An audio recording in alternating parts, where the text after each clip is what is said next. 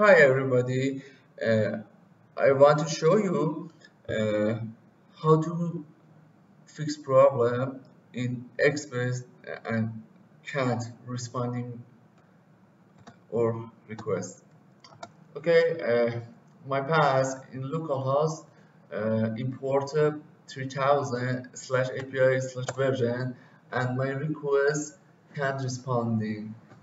If I copy this pass and paste in address bar, Express can respond in my request and a message this site can be reached. Okay,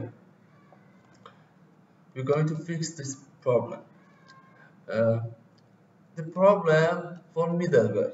I use middleware app.use express object and JSON to convert request to JSON object uh, and but I can't use parentheses this problem and Express can't request response my request.